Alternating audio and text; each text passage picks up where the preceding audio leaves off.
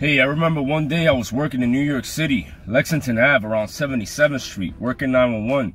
This lady was really rude, man. She wanted to belittle us and make us carry her bags and didn't say thank you to anything that we did. And at the end of the job, she said she was on the phone talking to somebody. Maybe it would have been the mayor or the mayor's family member. She had this vibe about her where she was like connected to people, and she thought because she was connected to people that she could treat us however we want because we would be scared about losing our jobs. She was like, yeah, the ambulance drivers dropped me off. And I thought to myself, wow, that's very offensive. I got really upset, as you would if you were belittled and considered to be less than what you are. But now, if someone calls 911, they're literally gonna get a doctor show up to their house, me. So if I'm called an ambulance driver today, I don't even care. Why I don't care? Because I understand that you're more than that, that I'm more than that. We're able to recognize a problem and treat it accordingly.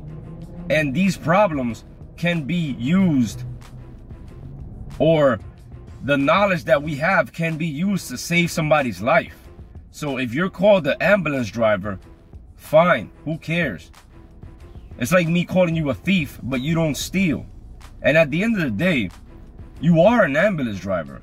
Like, how does the ambulance move from point A to point B? Is by driving the ambulance. I think what really irks is that someone's trying to talk down on you.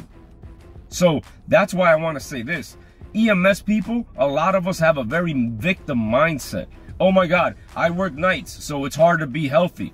Oh my God, my job doesn't pay me enough. Oh my God, the patient didn't say thank you. Or oh my God, the patient said, I'm an ambulance driver. Like, bro, wake up. Stop complaining. Do something about it. It's like you saying, oh, medic school is very hard. There's hundreds and hundreds and maybe thousands of paramedics in the United States of America, and worldwide, who knows how many there is. If they could do it, you could do it. Stop the victim mindset. Stop beating yourself up and letting people get to you. Do they pay your bills? If your light bill were to be overdue, are these people calling you ambulance drivers or talking you down going to pay it for you? No. So why do you have to get down about what they say? Who cares?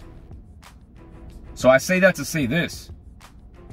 You're able to recognize a life threat and treat it. Yes, you drive an ambulance and be proud about it. But you're not just an ambulance driver. Stop complaining about it. And stop complaining about other things. Man up. Woman up. Step up to the plate. And stop the victim mindset. I hope this helps. Peace.